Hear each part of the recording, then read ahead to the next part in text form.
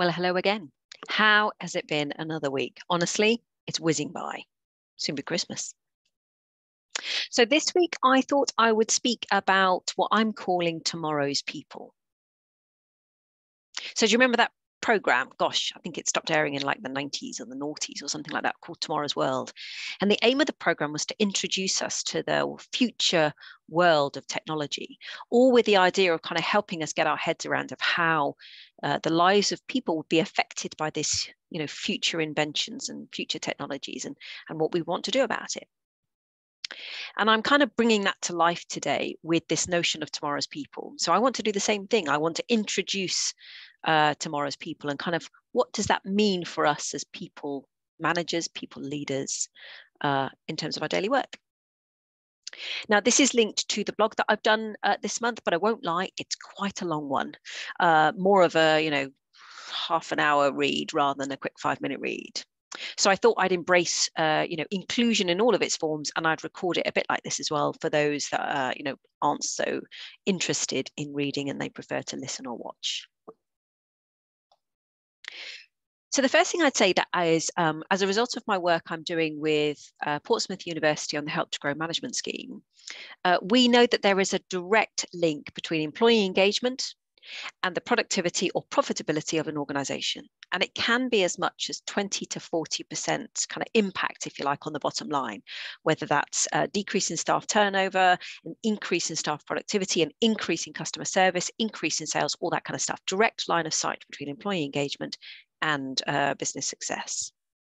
And the funny thing is that the more an individual feels, accepted by the workplace, able to be themselves in the workplace, the more likely they are to be engaged and therefore productive and potentially enabling your profitability. But one of the things we do know is that the nature of changes that are coming both to the workforce and the workplace in the future, if we're not careful, we might end up sleepwalking into one of those employee engagement kind of crashes, if you like. Now, today's blog is informed both by my work as a leadership coach now, but also by my time as a management consultant working with PA Consulting. And in my view, tomorrow's people are affected by 3 major things.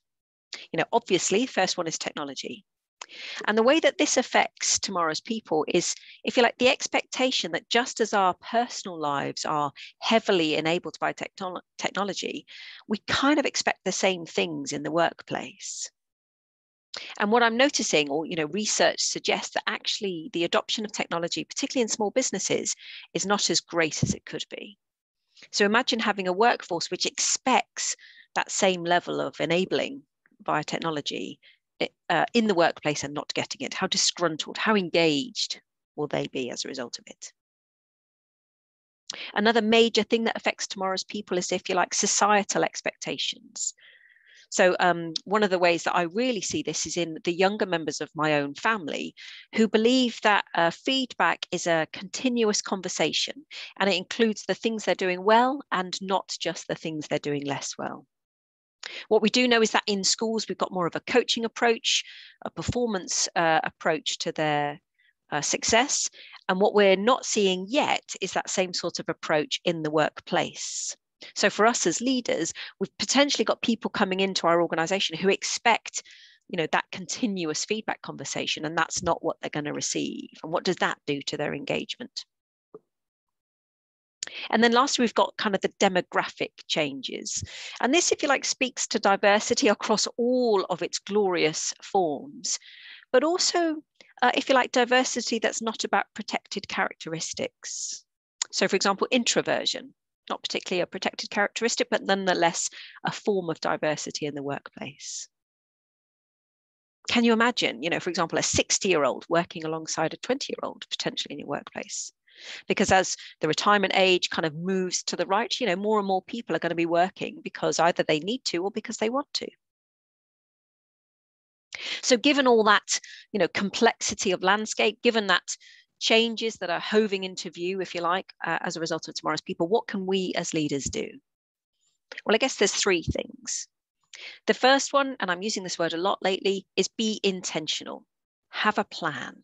How are you going to make sure that your organization is fit for tomorrow's people? What's the learning interventions that need to be introduced to make sure you and the rest of your leadership team are fit to lead tomorrow's people? Have a plan. Secondly, maybe do a quick check-in with who you are. Do you know what your kind of default or your internal bias is? Your view of the world, if you like. Do you know how that differs to people around you, to tomorrow's people? If you know your preferences and you know how they show up, do you know how they kind of differ to what tomorrow's people will expect? You know, do that kind of self-analysis, if you like. Encourage the people around you to do that self-analysis. And then thirdly, I guess it's kind of an extension of that is understand those hidden biases. So when a member of staff says something or acts in a certain way, the minute you start to roll your eyes, pay attention to that, because that's telling you something about your view of the world versus their view of the world. And all of this is important data for us as leaders to understand how we make sure that our organizations and indeed we are fit to look after tomorrow's people. Now, without doom mongering, if we don't follow those steps, we could be sleepwalking into a potential leadership challenge. And what I'm observing at the moment is that small business owners are busy enough without potentially having an even bigger leadership challenge on their hands to deal with.